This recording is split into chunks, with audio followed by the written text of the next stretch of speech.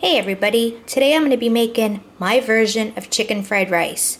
The seasonings I basically use in this is going to be soy sauce, light soy sauce, and ground ginger, and garlic and herb seasoning, salt-free.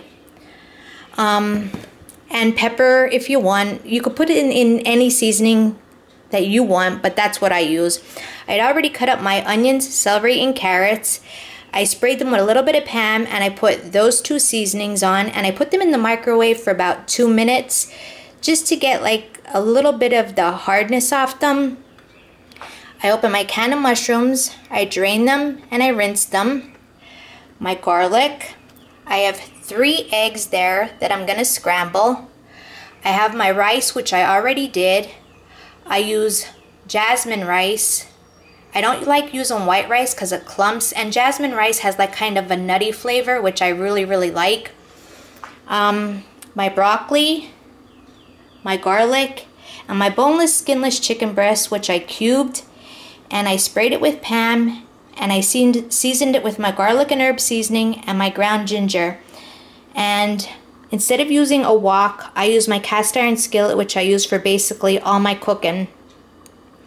Now what I'm going to do is I'm going to fry my chicken first, and then after I do that I'm going to take the chicken out of the cast iron skillet and I'm going to fry my vegetables up, and when I get that all done I'll get back to y'all. Okay guys, I wanted to give you a little update. My veggies are frying away. They look really good. They're just about done and my chicken is done. And I wanted to tell you as a little tip, as soon as the chicken turns white, please take it off. It's going to get tough and it's going to be as dry as hell. And that really makes for a bad dish, no matter what kind of dish you're making with chicken.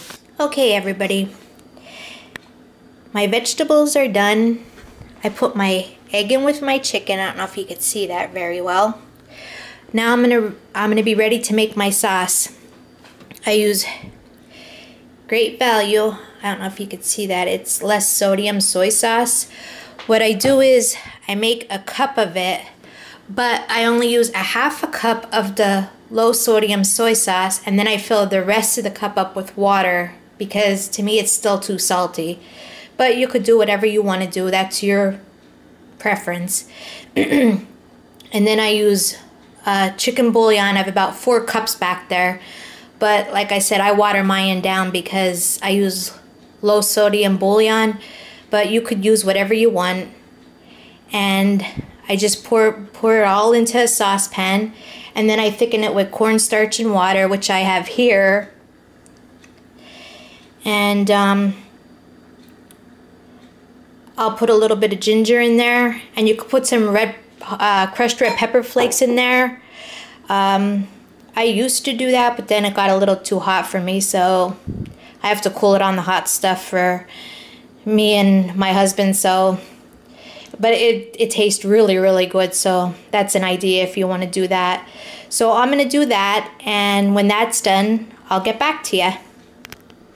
Okay, so my sauce is done, and it's on the thinner side, and that's the way I want it because I want it to absorb into the rice, and as it sits, it will get thicker. I did, however, add some of that garlic and herb seasoning.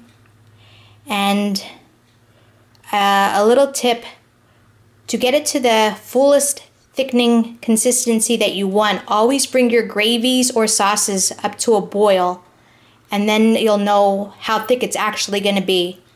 Now I'm going to add my sauce into the dish, and I'll show you what it looks like when it's completely done. Okay everybody, so here's the finished chicken fried rice. I hope y'all enjoyed my video, and if you have any questions or comments, feel free to leave them. And until next time, happy cooking.